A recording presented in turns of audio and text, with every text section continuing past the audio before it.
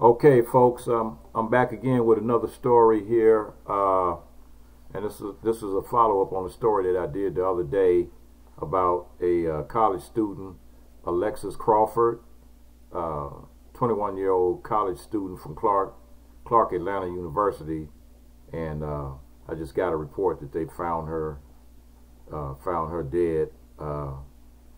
So the story is, a Clark University student who was found dead in a park had filed a police report describing unwanted kissing and touching days before she went missing, authorities said.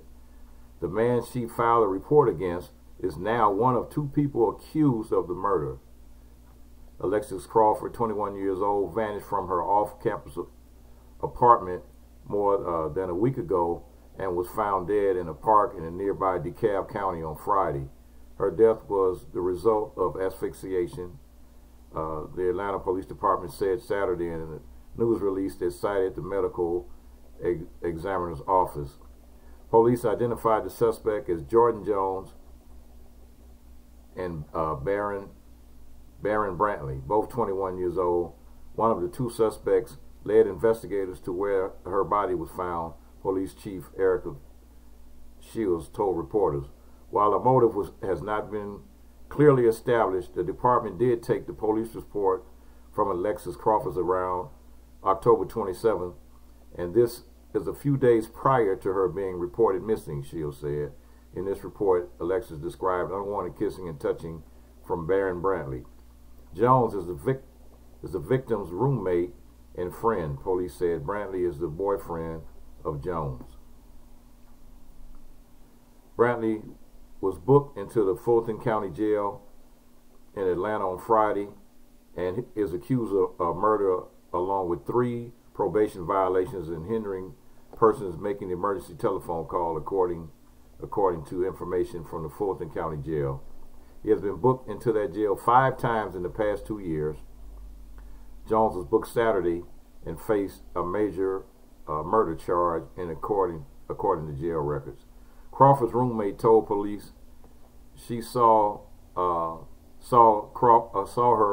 around midnight November 1st before going to bed. She was not in the apartment the next morning when the roommate left for class, and the front door was locked with a deadbolt, the roommate told police. Crawford's iPhone ID and debit card were missing from the apartment. Her phone charger and keys were found inside the apartment on the end of the table by the couch. Her sister told police they last spoke about 8 o'clock on October 30th when Crawford asked her sister what she planned to do over the weekend. Her sister said she wasn't doing anything, and Crawford stopped responding to texts after that. Her family is devastated.